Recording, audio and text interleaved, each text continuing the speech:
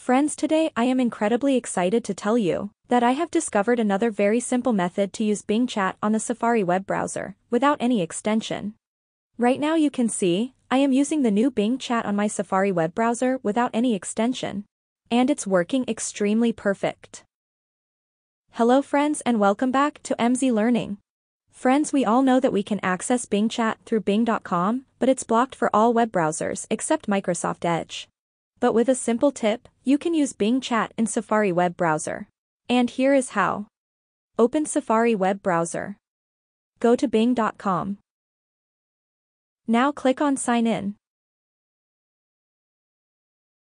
Sign in with your Microsoft account.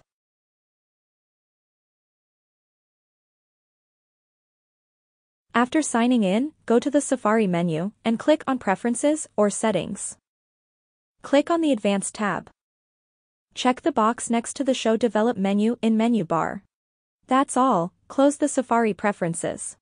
Now click on the Bing Chat button. You will see this message because Microsoft blocked Bing Chat on the Safari web browser, but wait to see the magic. Go to Develop menu. Choose the user agent and select Microsoft Edge. Your web page will refresh and boom. Now you can access Microsoft Bing Chat without any extension. This is the most easiest way, which I discovered recently, to use Bing Chat on Safari.